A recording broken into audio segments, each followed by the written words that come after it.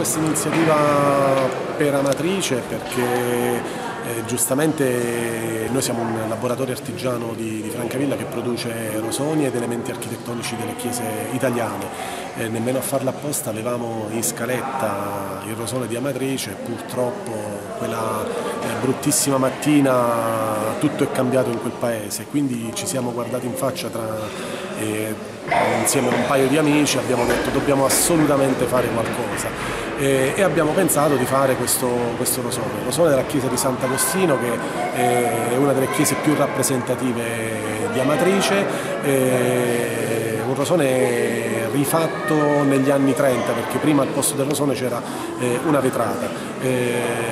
Niente, abbiamo fatto questo gioiello, l'abbiamo fatto in edizione limitata di 1000 pezzi, tutti numerati, e quindi praticamente lo abbiamo messo in vendita online sul sito www.rosonivitalia.it al prezzo di 195 €, di cui 50 € verranno donati al Comune di Amatrice. Il tutto verrà corredato e consegnato con garanzia numerata e con i riferimenti del bonifico fatto al Comune di Amatrice. In più, e per concludere, abbiamo fatto un rosone in oro che abbiamo donato al Comune, e il 18 dicembre faremo ad Amatrice una consegna ufficiale in presenza del parroco Don Savino e del vescovo di Rieti per suggellare insomma questo momento di consegna ufficiale dove questo rosone poi verrà messo all'asta e tutto il ricavato verrà devoluto in beneficenza al Comune di Amatrice e alla ricostruzione della chiesa di Sant'Agostino. Ringraziamo tutte quelle persone che ci hanno dato anche un piccolo contributo per la costruzione di questo progetto, perché noi comunque lo definiamo un progetto e niente, insomma, ci auguriamo che in molti possano rispondere con l'acquisto di questo rosone, un rosone per Amatrice. Sì, è stata una cosa abbastanza bella, anche perché erano presenti il sindaco di Francavilla e il vicesindaco di Amatrice, un'occasione anche per avvicinare le due municipalità.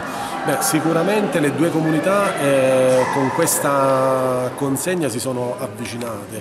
Già nella mattina del terremoto il Comune di Francavilla si era prodigato per mandare viveri, derrate alimentari e quant'altro, quindi comunque c'è già stata una sorta di vicinanza tra le due comunità. Diciamo che noi abbiamo suggellato questo rafforzamento, insomma, ecco, abbiamo rafforzato questa vicinanza.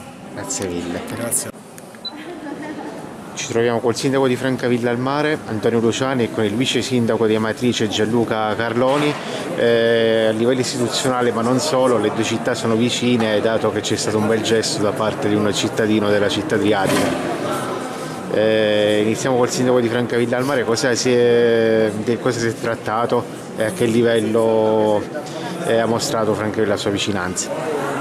È un gesto che si potrebbe anche definire simbolico, anche se poi tanto simbolico non è, però un nostro orafo, un artigiano, ha fatto un rosone ispirandosi appunto alla chiesa di Sant'Agostino di Amatrice, e abbiamo donato un rosone d'oro al vicesindaco, quindi al Comune, dopodiché questi rosoni verranno venduti e ricavato in beneficenza per la ricostruzione. Quello che ci siamo detti però fondamentalmente, che ci preme sottolineare, è che il popolo italiano di fronte a questi eventi dimostra di essere quello che è, quindi un popolo generoso che si spinge con la solidarietà, una solidarietà che non deve finire ma anzi deve proseguire, perché immagino che, come ci dirà l'amico vice sindaco di Amatrice, siamo solo agli inizi del percorso della ricostruzione, ci vorrà tanto aiuto da parte di tutti.